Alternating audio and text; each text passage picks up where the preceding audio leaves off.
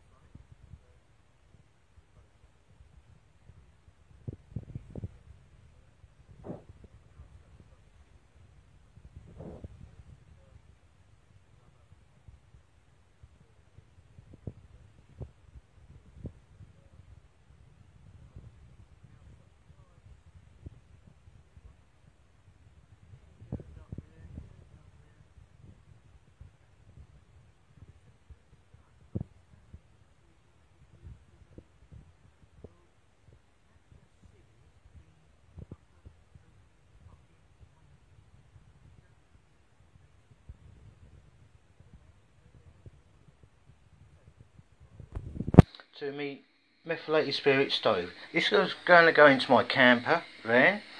That goes into the little box where I do my cooking. That then goes down to the back. It goes through the wall. So there's the wall, goes through there, up there to the ceiling. So when it runs out, I can get another bag, fill it up, and swap it over. It's so simple. All right, Paul. All right. This is what I use when I have to live in my camper van. Oh, hello. Right, yep. Just adapting my methylated spirit stoves to living in my camper van, because I can't afford to live at home. So, and also the fact with this stuff, methylated spirits, if you pass it through a loaf of bread, you can drink it. That's what the Russians told me. That's what they used to do in the Second World War. Right, working. Right, I can put that anywhere I like. Yeah, that's it. Oh, it's pissing out there because I haven't got a rubber seal. I've got to get a rubber seal on it. So I better turn it off now. Before I blow myself up. Oh, better. That's it. I got a rubber seal to go on there, so that'll be no problems. Right, it's working. I can now, when I go away down to Portsmouth again next week, I can, this is what I'll be doing me egg banjos on. And me bacon grill sandwiches.